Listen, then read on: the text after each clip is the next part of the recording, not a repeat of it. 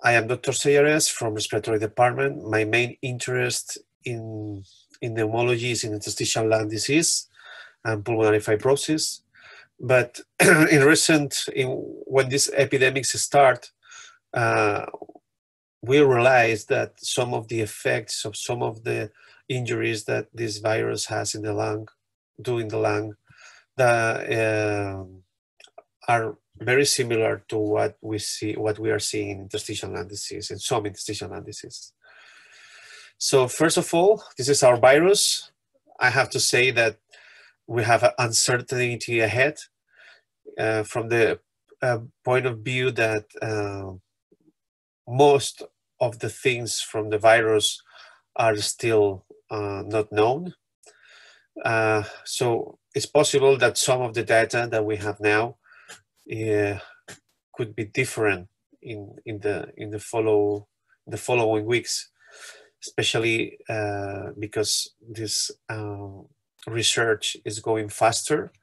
So I am always saying that maybe I'm going to regret of what I will say today in a month. So because really the virus took us by surprise. Some of the research that still we are doing now are trying to understand what's happening and what are the complex effects of this virus in the system, no? Especially in the respiratory system. So first of all, I'm going to talk about pathogenesis of COVID-19, focused mainly in what I think is the effects of the lung. Then we're talking about radiology and how the different stages that we can see in the COVID-19 infection. Then we will talk about the lung injury, how the different effects of the COVID-19 in the lung injury and what we know now. Then we are going to start to talk about potential mid and long-term lung sequelae COVID-19. We will have some data about that, and then finally we will have some conclusions. It's important that we talk about pathogenesis of COVID-19 to understand what's happening in the lung in these patients. This is I think now classic slide from the work of Siddiqui, published in the Journal of Heart and Lung Transplantation. Because I think it's important the rationale and the idea of what is happening in COVID-19. So we're saying that at the beginning, we have like an initial response that it's mainly associated to virus. And then this is where we have this syndrome symptoms, and then we have some clinical signs related to these clinical symptoms. And then later we have host inflammatory response phase that we normally see that in different infections, but mainly in the particular story of COVID-19 is that this response is maybe higher and prolonged, more prolonged in time than what we see in other infections. So this inflammatory response is what in patients that are having a worsening in his respiratory failure, so finally they need to be admitted in ICU. And mainly this, we see in these patients that they have elevated inflammatory markers. No? So this is why we're saying that at the beginning, we have to do therapies that are related to the viral response, but later we have to introduce some therapies related to the immunomodulation of this host inflammatory response phase. This is another picture of the same story. So we see that in a patient that enters in this severe pneumonia stage, that all the inflammatory factors here are increasing, have some presence, still persistent presence of the virus, And then we see, as a response of this inflammatory factor and also an increase in the D dimer, so a decrease in the T and B cells in blood. Here we have this peak of also virus, but if we have a therapy that modulates the inflammatory response and also maybe the controls the thrombotic phenomena associated with virus, we could see a decrease in the inflammatory response that also take us to the recovery. So the patient doesn't enter in this hyperinflammatory stage. So it's not necessary any respiratory support, because by himself the patient recovers because he's capable to control the inflammatory response. We have to understand that radiology is the manifestation of what's happening in the lung. No? There are many manuscripts, there are many papers that talk about the different signs that we can see in the radiology of COVID, but for me it's important to talk about that the radiological signs that we see in COVID-19 needs to be clearly associated with which stage of the disease we are. Because in different stages of the disease, in different radiological stages and time sequences, we have different signs, and it's important because it could help us to understand if what is feeling the patient is related to the normal progression of the COVID-19 or is something else. So this is Pang and colleagues in this radiology paper show us or propose us these 4 stages: one early stage, second progressive stage from 5 to 8 days, a peak stage of 93 days, and 14 days the absorption stage after the onset of the initial symptom. And in this stage, the infection was controlled and the consolidation was gradually absorbed. And you don't see any crazy paving pattern. And you can see this GGO as a part of the demonstration that there is an absorption of the consolidation. So this could be a normal evolution of not complicated COVID-19 pneumonia. This is an example of what these authors were showing us.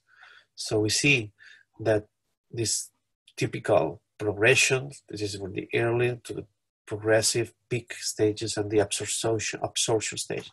It's relevant that these authors include patients that were not severe patients that were not in the ICU.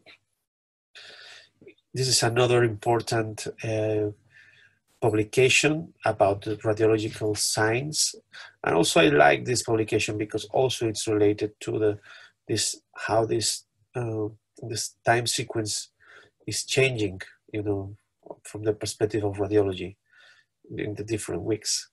So here we have this subclinical part in which you don't see, mainly you see ground glass opacity in the first part of in the first group, that it's in the onset of symptoms, before the onset of symptoms, and was more subclinical symptoms. And what you see in the group 2, 3, and 4, that progressively, as you progress the symptoms, you see less ground glass and reticular opacities appear, and also mixed pattern appear, and also consolidation is important. Here is the group 3 between 1 and 2 weeks after the symptom onset, and from 2 weeks to 3 weeks you can see less consolidation. So the consolidation is decreasing and recovering, and then you see the increase of this mixed pattern and the clear appearance of the reticular pattern. Okay, so how we translate this pathogenesis radiological changes to what we see in the lung. First, this is a nice paper about what normally the patterns that the pathologist sees when you have a patient with an acute lung injury. So normally what we see is diffuse alveolar damage, DAD, that is clearly associated normally with we see with the ARDS syndrome. But although it's not frequent, we see other patterns. But when a patient appears with acute lung injury, you have the first one. It could be acute fibrinous and organizing pneumonia. This is a rare pattern describes some cases of acute lung injury. Typical eosinophilic pneumonia, diffuse alveolar hemorrhage with capillaritis, or also, although normally it's not so clear in most severe patients, we can also see areas of organizing pneumonia. No? But normally what we see when we have acute lung injury is diffuse alveolar damage. And this is, we don't have too many pathological studies because in most countries we couldn't do autopsies for determining the different patterns associated with COVID-19 because the risk of infection that we have, and we didn't do too much transbronchial biopsies because the risk of transmission of COVID-19. But for example, in this case, this is one of the first and with most cases, the study from northern Italy. And we see that we have different stages of diffuse alveolar damage, as we expect, and was one of the main patterns that we see in this disease. Also, it's important that we have the appearance of some microthrombus, organizing microthrombus in the pathologies and in the pathology samples that we have, pathology examples that we have.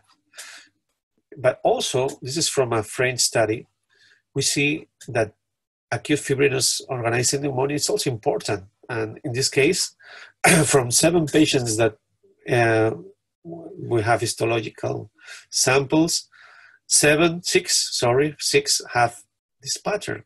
So it's possible that also in COVID-19 we have the appearance of this pattern more frequently that we normally observe in other infections and other ARDS patients. And it's interesting because now we are doing in our center pulmonary biopsies after in the case of patients that die. And we see that the first one that we had is this pattern of acute fibrinous oxygen pneumonia, organizing pneumonia, sorry. AFOP, it seems, and we have more cases of AFOP. Well, we have this part of organization with the presence of this fibrin, organized fibrin. So it's interesting to see that maybe it's not only DAD what we have. So we have other patterns that maybe organizing pneumonia is also important. And from my perspective of view, it's important because some of the inflammatory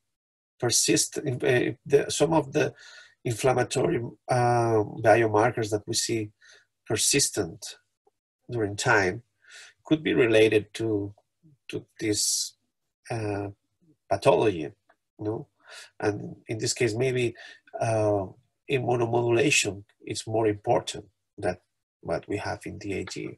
No, it's just an hypothesis. So what we have of mid and long-term lung sequela. So we don't have too much information now, but we have some. When we talk of possibility of mid-term complications, we have one of our observations is what we call non-resolved pneumonitis. This is a concept that we have defined for what we are seeing in our patients. This is a proposal that we have from our group that there is a phenotype of patients that present this complication, but it's also frequent alterations of coagulation and especially pulmonary embolism, and also obviously complications of after distress syndrome from mechanical ventilation that we know from other infection as well. Could be tracheostomy, the post-distress syndrome, the ICU myopathy, etc. But we could have potential long-term complications as lung fibrosis, bronchiectasis, in these cases of pulmonary embolism, maybe pulmonary hypertension, or exercise limitation in the future. It was important, this concept, because it created some debate in the society. In fact, when we started doing this post-COVID clinics, it goes directly to one of the most important, one of the most important newspaper in the country.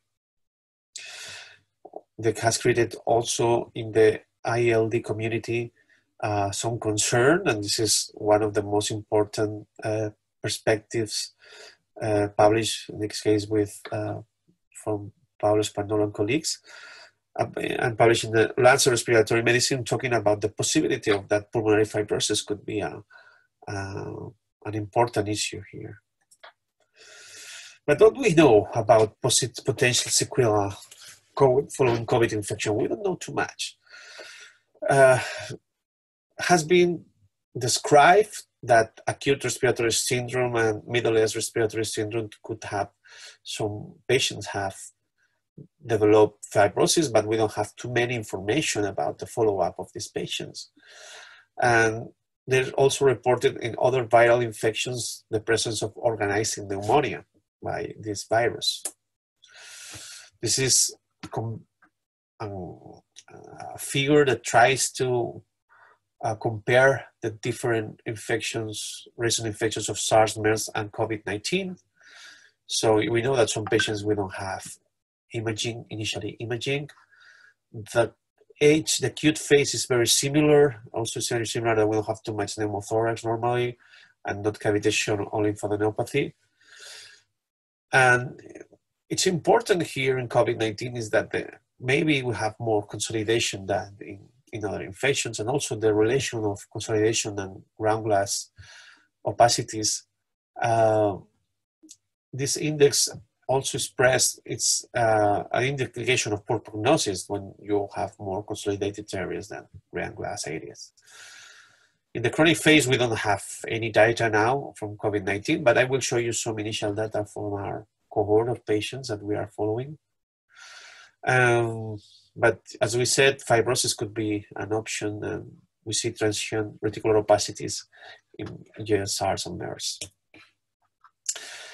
We have defined this kind of phenotype in our group that we have consistently seen in our patients. We have called it persistent pneumonitis.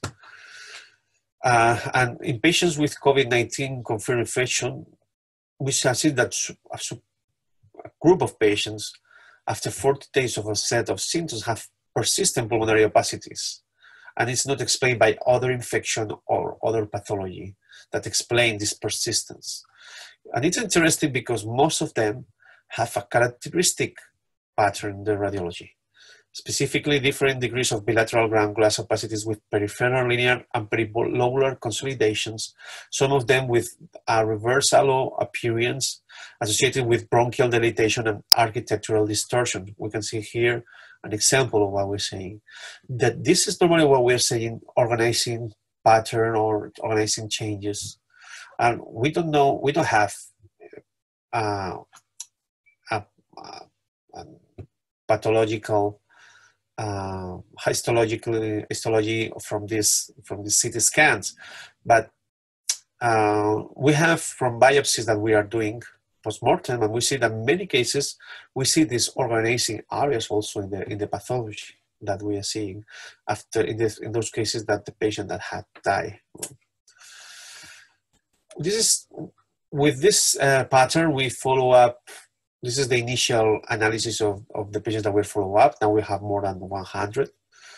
And in this initial 53 patients, we see that you see a pattern. No? So not many patients were smokers, and not many patients have chronic diseases. And we see here different respiratory failure stages or situations we see in these patients. Normally they have bilateral opacities at admission, and specifically most of them in our center we did initially this therapy with hydroxychloroquine and azithromycin and the combination with lopinavir and ritonavir. And half of the patients, half percent of the patients received tocilizumab. It's interesting compare the analytical or the biological parameters from hospital admission to at the time of CT scanning.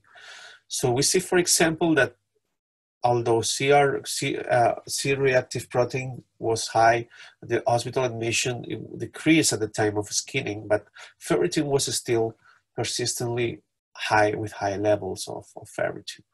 Also, D-dimer was increased during this period, and procalcitonin was low, so we didn't see too much over infections of bacteria or other pathogens. It's interesting that we see that this kind of phenotype happens in 5 to 8% from all the COVID pneumonia patients that we enter, and not all the patients were in the ICU, so only 35% have high flux of oxygen, and 15% were with intensive mechanical ventilation. All patients in our case are following our protocol received systemic corticosteroids when this persistence was detected. And only one patient died from this initial group of patients, and no requirement of oxygen support except in 4 patients. As a limitation, we didn't do bronchoscopy initially when it was detected by the CT scan, this phenotype. But as I told you, interestingly, recent data that we have, when this patient died, I will do the biopsy. Most of them have these organizing changes, and most of them have also a fall.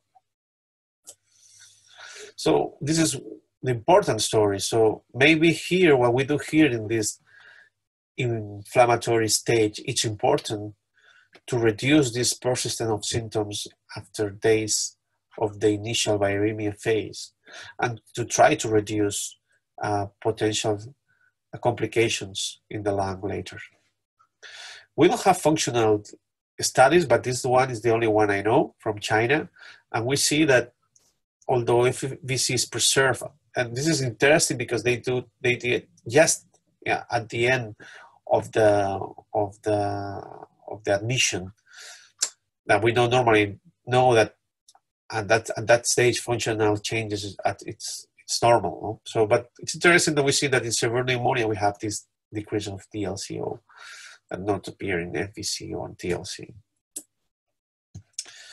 But the problem is fibrosis here also. This is one example from the manuscript that I told you before, that we see that when in areas that we see peripheral areas that we see ground glass opacities, then we could see some bronchial dilatations and the initial maybe of lung fibrosis. We have some examples. We are following these persistent pneumonitis patients after 1 month. This is when we have the CT scans after 1 month of discharge. So we see different samples. For example, in this case, that we see these different opacities in the CT scan. So we see how after a month, many of them resolved. Also here, this is another case, and it's very interesting because here we see, very important extension of opacities, and here we have bronchial dilatation. And we see that although we still have after 1 month injury and some areas of lung injury, we see clearly a reduce of this damage after 1 month. Patients take corticosteroids after the discharge. Also we hear with this crazy pattern because this crazy paving pattern in the lung after 1 month was resolved. But in some cases, we don't see that. So this is another case that still we have some reticular, peripheric, subpleural areas of injury. And this is a very interesting case in that the patient that initially corticosteroids was prescribed in the ICU, but they do a decrease of 90 to 45 of prednisone, and we see a worsening of the infiltrates after doing that. Then the patient again these corticoids were again increased, but at that point, after the discharge, this is the day 30, and it was the last day that the patient was admitted. So although it was better than before, but still we have these areas of reticular pattern or interstitial pattern better, and after 30 days of symptoms. And it's interesting because this patient stopped corticosteroids after the discharge, and we see that although from when the persistent pneumonitis pattern phenotype was detected, and this is 1 month after the discharge, we see an improvement, but still in these patients we have bronchial dilatations and some lesions and injury here with reticular patterns, and this patient stopped the corticosteroids after the discharge. So here we have again this persistent lung injury after 1 month. So we think that these patients were the ones that are going to have persistent injury and these areas of fibrosis. We haven't seen any patient with honeycombing. This is important also. So now we have 130 patients following up with this phenotype. We don't know which ones are will do follow-up fibrosis or not. We are also having some controls to compare this phenotype or difference with this phenotype. Point here is the effect of corticosteroids. This is something that it's in debate now. But we think that in these patients with inflammatory persistence in their evolution, I think that corticosteroids or other kind of immunomodulation could be very interesting, and maybe they necessary, for this patient could progress during their stay in the hospital, and then for trying to avoid at minimum the lung fibrosis residuals and the lung fibrosis after the admission in the hospital. But this is an hypothesis, and it's something that we are working on a study, trying to have more data to see if it is true or not. We are also studying the mechanism that we can affect these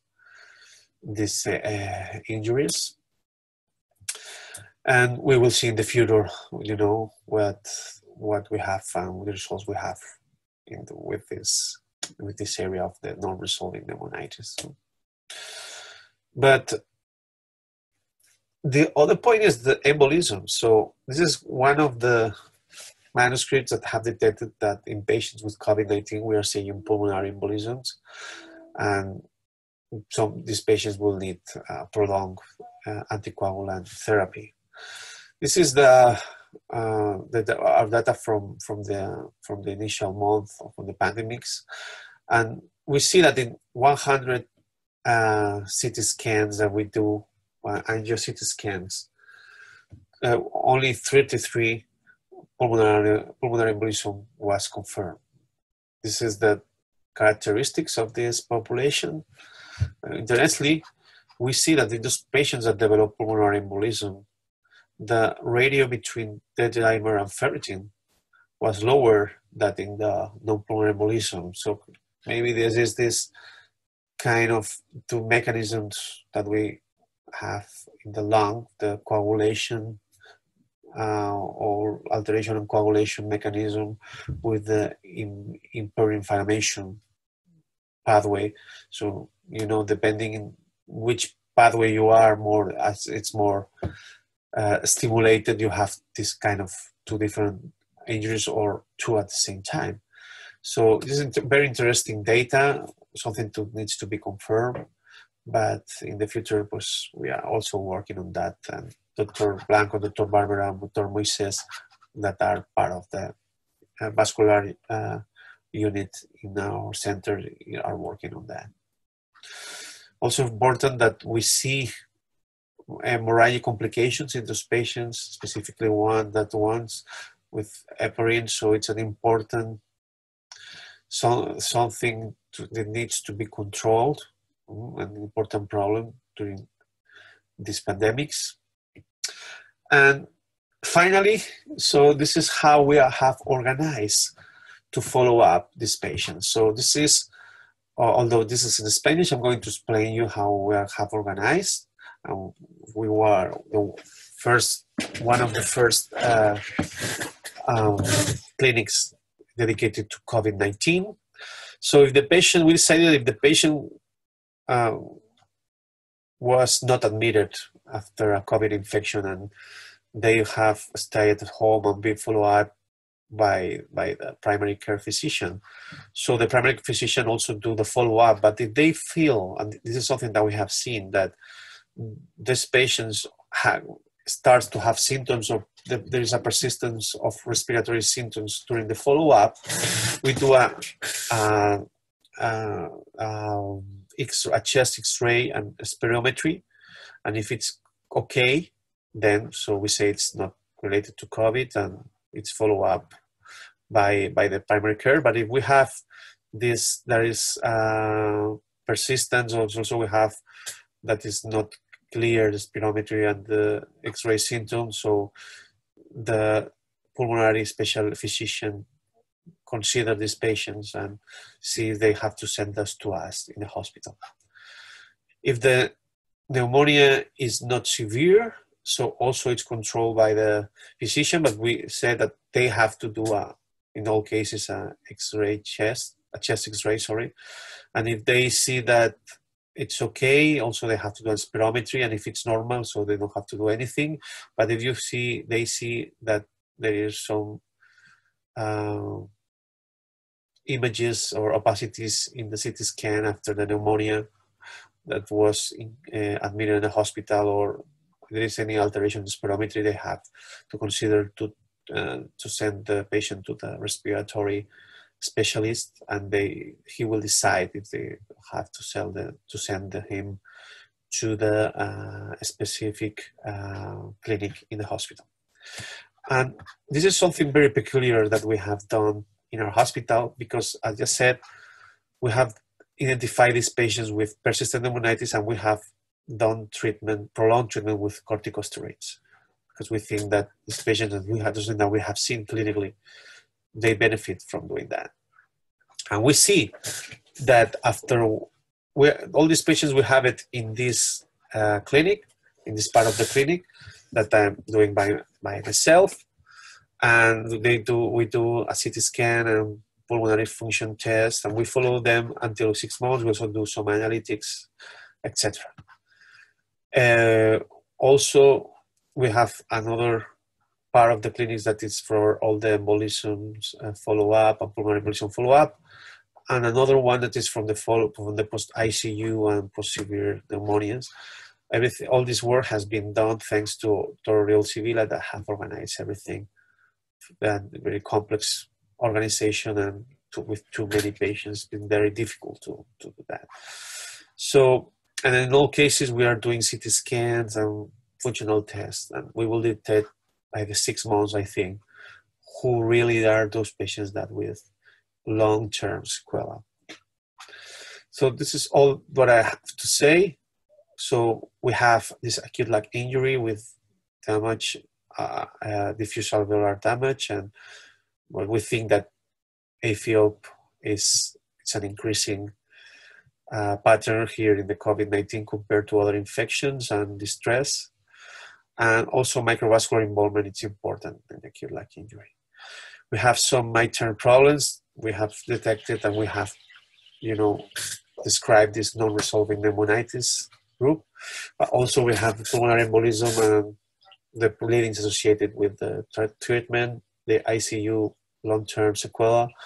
And at the moment, the long-term complications are unknown, but the first point is to say, okay, we will have fibrosis in the future or not. This is one of the main questions here.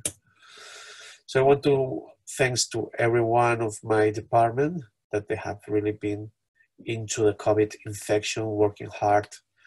It's been very complicated, but they have done perfectly, from the people from the ICU, from the clinic, and we have created 2-3 new areas of COVID during these pandemics. So it was a hard work and very good job from all the points of the department, and I really want to thank to everyone. So, and thanks for you. I hope that in the future we will have more information about the complications and how to treat this infection from the lung perspective. So thank you very much, and see you.